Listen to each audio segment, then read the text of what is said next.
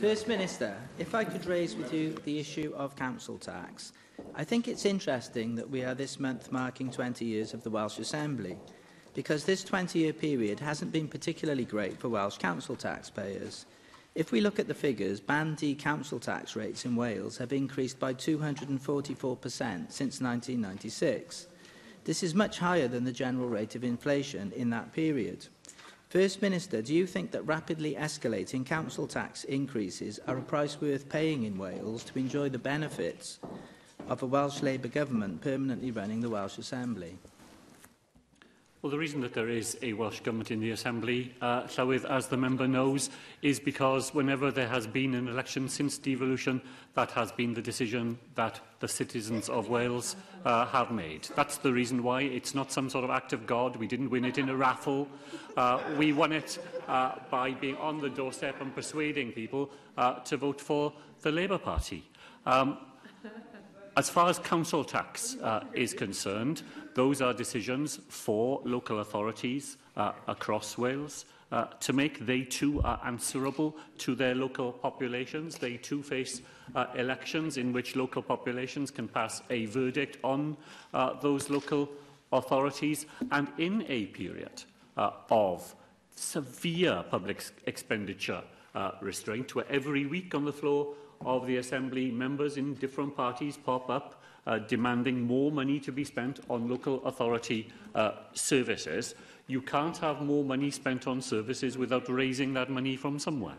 And the council tax and the pressure on it is a reflection of the fact that we do not have money coming to Wales to invest in those services in the way that we would like to see it, and local authorities find themselves at the sharp end of some of that difficulty, and decisions on the council tax are made in that context. Yes, thank you for that answer. I'm glad that you recognise that the act of voting at the ballot box isn't an act of God. It's something that people with informed opinions actually do, and so you do take heed of the decisions, because that isn't the line you generally take as regards the vote of the people in Wales during the Brexit referendum.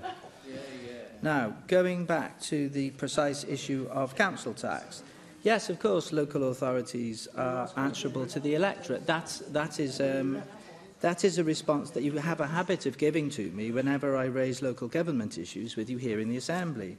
But, First Minister, it isn't going to impress people in Wales very much if we have an Assembly and you simply use the Chamber to dodge issues and avoid taking responsibility for policy areas that are clearly part of your responsibility as First Minister. Now, if we look at this issue of council tax, surely you must accept it's a preposterous situation when a Welsh council taxpayer who owns a £220,000 home in Neath pays more in council tax than the owner of an £85 million mansion in Kensington, as is the case this year. Well, so council tax rates are not set on the floor of this Assembly chamber. The Assembly is responsible now for major taxation decisions that we make every year, but setting the council tax is not one of them.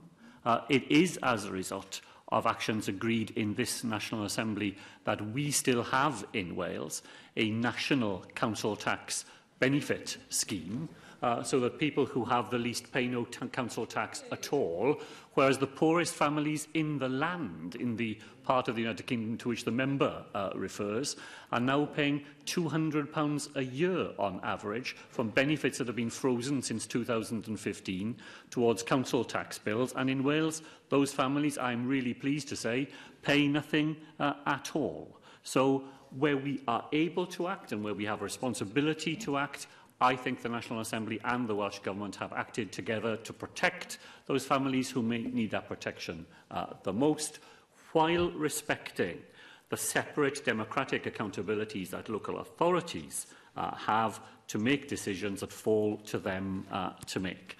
In terms of respecting democratic decisions, I take note of what the member says about the European Union referendum. I think it's his party's policy that we should now have a third referendum on whether the National Assembly should continue to be in existence, despite the fact that we've had two referendums here, both of which have the first of which brought this Assembly into being, and the second of which confirmed its existence and strengthened its powers by a completely decisive majority.